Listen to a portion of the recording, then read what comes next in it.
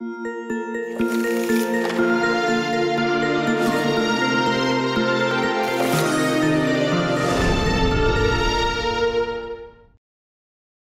位同学大家好，我们接下来要进入第4章，教各位怎么去计算一个结构系统上面的弯矩跟剪力。好，在前面的章节里面，我们已经讲过杆件受轴力或者是杆件受扭矩的状况。我们假如说像这样子的一个悬臂梁系统假如它受轴力在不同的地方它可以受不一样的轴力，那我们可以去把它的在每一点的切开之后看到内部的那个轴力的状况，这种图呢把它画出来，把它画出来。那这一种呢，这种图可以显示这个系统上面每一点内部切开之后我看到那个轴力的样子，这种叫做轴力图。那同样的，如果我今天看的是一个系统上面我加了有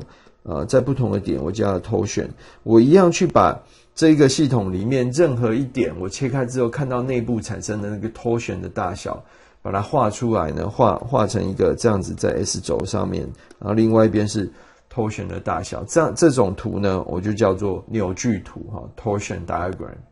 所以呢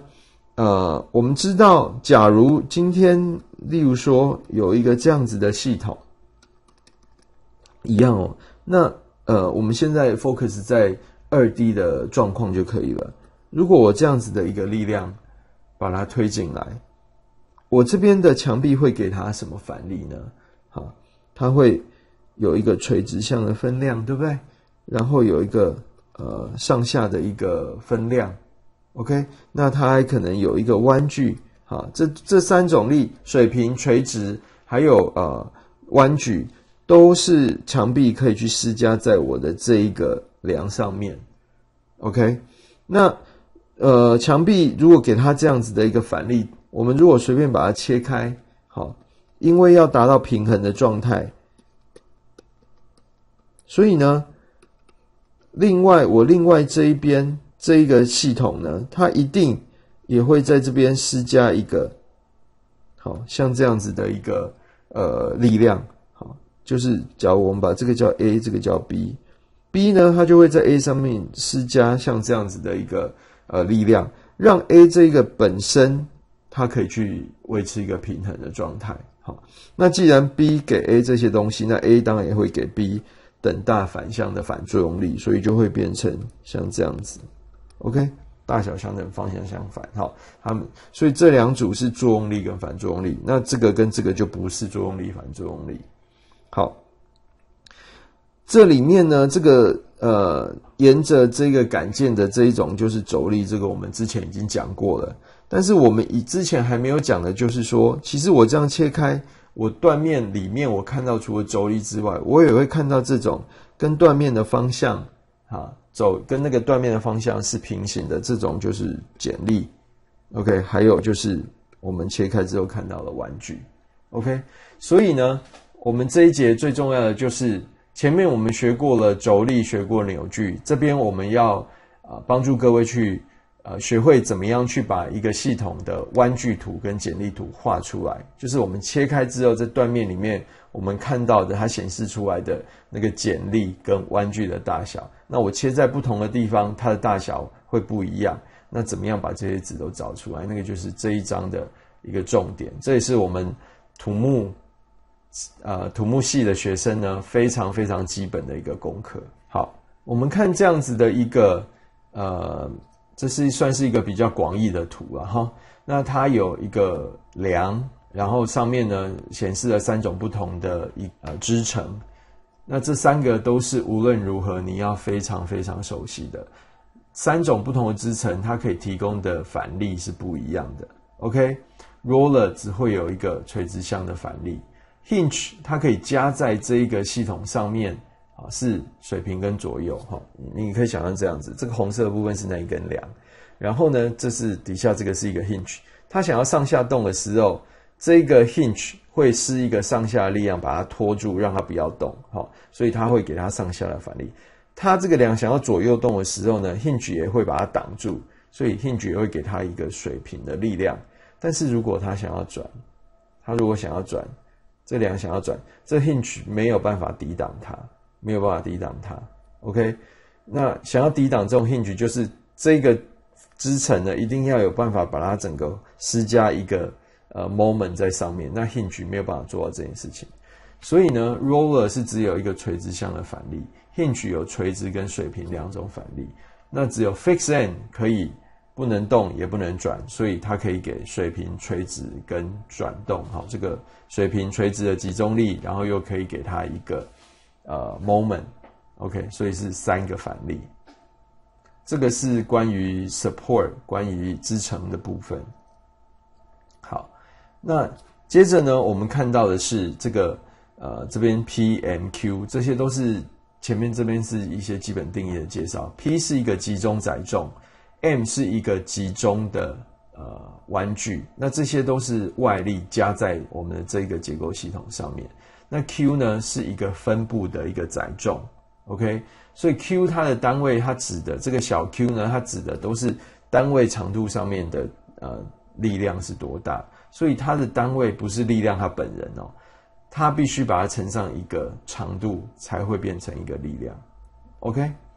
好，那我们在这一节要学的就是说，这些外力 P、M、Q 这些都是外力，这些外力加在我的系统上面之后，我在任何一个地方把它切开来看，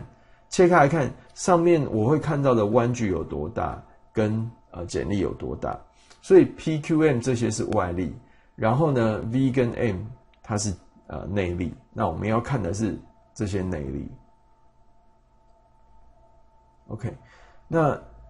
我们要看这些内力之前，我们必须来定义，因为我们之后会画弯矩图跟剪力图嘛。那剪力图横轴就是这个 x 的位置，然后纵轴呢，就是你要看这个剪力是正的还是负的。好，所以我们要定义什么叫做正，什么叫做负的剪力，然后定义什么叫正，什么叫负的弯矩。OK， 好，如果呢，你给它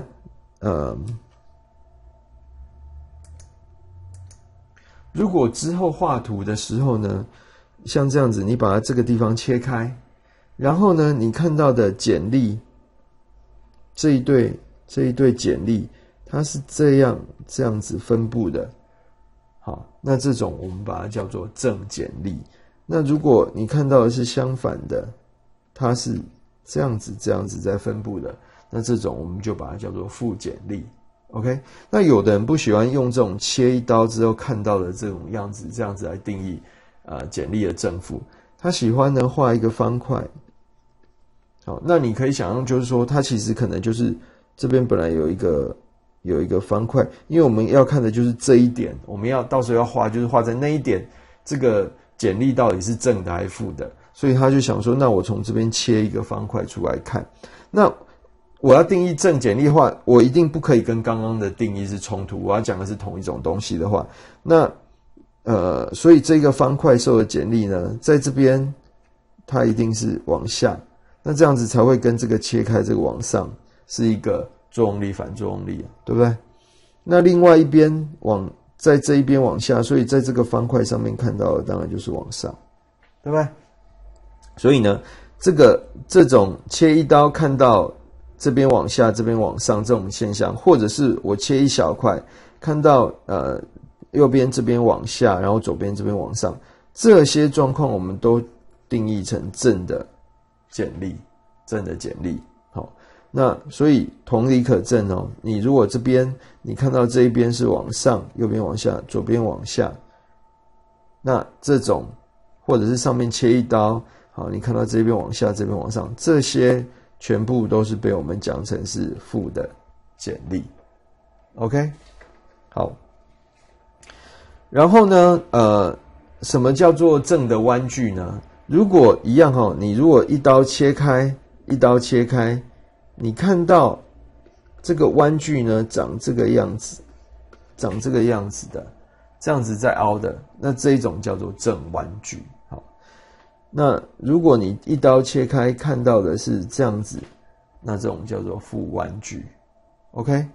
那有的人不喜欢用一刀切开来看哦，他喜欢看就是里面塞在里面的那一块。那要跟这个符合，所以塞在里面那一块呢，就是等于是这样子。OK， 这样你给它放进去，它才会整个都是平衡的嘛。好，它其实是同一种状况。好，那这种我们就把它定义成是正弯矩，正弯矩。好，那这边负弯矩就是这样子。好，所以呢，正弯矩其实是怎样？正弯矩其实就是把它像这样子开口笑的这样凹，这种开口笑，所以我们把它定义成正弯矩。OK， 那这是没有什么对错或理由的，这完全只是人为的定义，所以其实你可以把它定义成完全相反。好，那有的时候坊间的书，不同的教科书，它可能也会采用不同的正负的定义。那只是说我们在这边要统一哈，在这一门课里面我们用的弯矩跟剪力的正负，就是用刚刚我们介绍的这些状况来定义。OK， 好，所以定义好了什么叫做正剪力，什么叫正弯矩之后呢，这边还特别另外定义了一个东西是 Q。好 ，Q 呢，它也定义了一个正方向是朝下，就是朝下的这个分布力量呢，我们把它定义成是正的。好，那不过各位要知道，我们的重点是 V 跟 M， 那 V 跟 M， 而且我们讲的 V 跟 M 是这个杆件内部的内力。那这个 Q 其实是一个外力，那只是因为这些 V 跟 M 其实就是这些外力造成的。然后呢，我们等一下推导 Q、V、M 之间是有关系的，所以我们也在这边定义了这一个外力这个 Q 的一个正负哈。好，我们要来介绍一下 Q、M、V 之间的一个关系。这是一个梁，然后它有比较 general 的一个外力作用在上面，有集中的弯矩，有集中力，还有分布力。然后呢，我们在这根梁里面呢，我们在距离原点 x 的地方，我们割一个 dx， 把它拿出来看。这个 dx 好，这一块梁的一小段 dx 很小，上面有一个分布力 Q， 好，大小分布力大小强度是 Q， 然后呢这一边有一个往上的剪力，好，就是我从这一边切开之后，我看到的这一段怎么样去作用一个力量在它上面 ，OK， 就是一个这样子的剪力。然后呢，另外一端当然也会，好，另外这一端也会在这边，它会有一个力量 ，OK。那是往下，好，那然后呢，两边有这个开口笑的这个弯矩加在上面，然后呢，左边这一边的剪力跟右边这边剪力大小不一定要一样，OK， 同样的弯矩大小，随着你往右边这样再走，它也是会有变化的，所以这一点切开跟这一点切开，他们看到弯矩跟剪力不见得大小要一样 ，OK， 所以这个变化量我们就用 dV 跟 dm 来代表。OK， 所以这是一个很 general 的图，好，很广义的图。同时呢，大家要注意，就是说，你有没有发觉这边的 Q、M 跟 V 全部画的都是正的方向，就是我们刚刚定义的正方向，全部都把它画在上面。那这些方向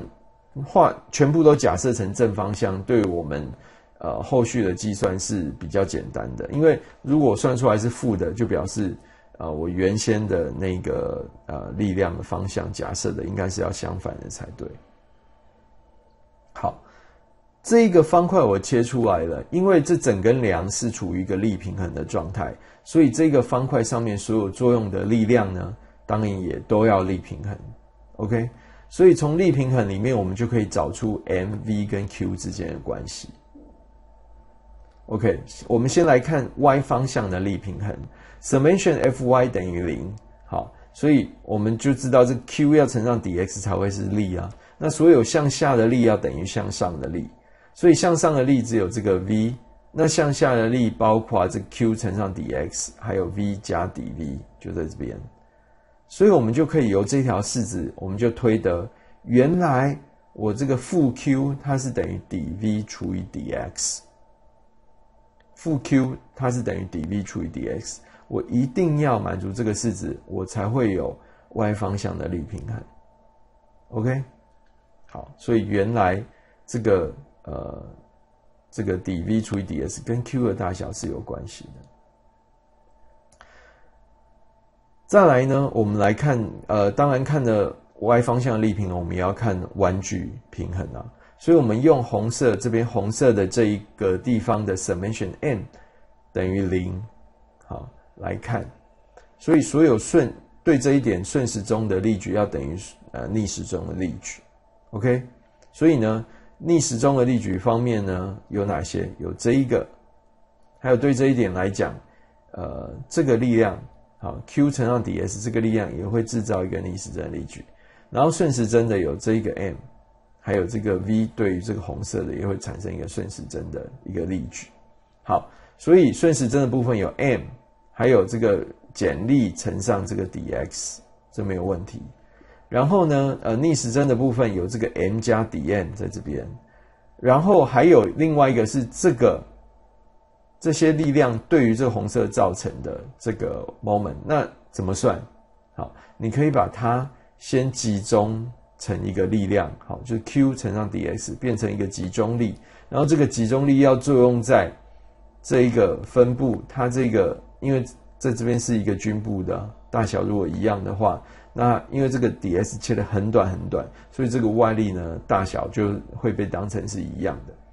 这个我们就作用在，因为这个一样的话，我们就把它作用在正中间，好，就是等于作用在它行星的地方啊。所以它如果有一个大小不一样的话，那你就要把那个行星找出来，然后把这个集中力当作作用在那个地方。好，所以这个 Q 乘上 dx 这个力量，我们就作用在dx 的地方。所以这个集中力的大小 Q 乘上 dx， 力臂对这个红色的是dx， 所以我们就这样子把它计算出来。好，那这一条式子我们就可以去算，我们就可以得到一个结果。但是这边呢，因为 dx 非常的小，所以这两个乘起来之后变成一个 dx 的平方。好，所以这个部分太小了，我们就可以先把它忽略。那剩下的部分这个 m 在相消，我们就会发觉原来 dm 除以 dx 就是等于 v。OK， 我们来回顾刚刚讲的重点哈。我们刚刚讲了两个，一个是这个关系，负 q 等于 dv 除以 dx， 另外一个呢就是v 呢它是等于 dm 除以 dx。OK， 好，这有没有让你有点联想到我们以前讲位移速度跟加速度的关系？在这边呢，我们就会看到，如果我们有一个 Q， 有一个剪力，有一个弯矩 ，OK， 好，那如果呢，它们其实可能都是 x 的函数，好，它们都是 x 的函数。那如果我把 m 对 x 微分，好，这边是一个微分。我把我的这个我如果之后有一个这一个梁啊，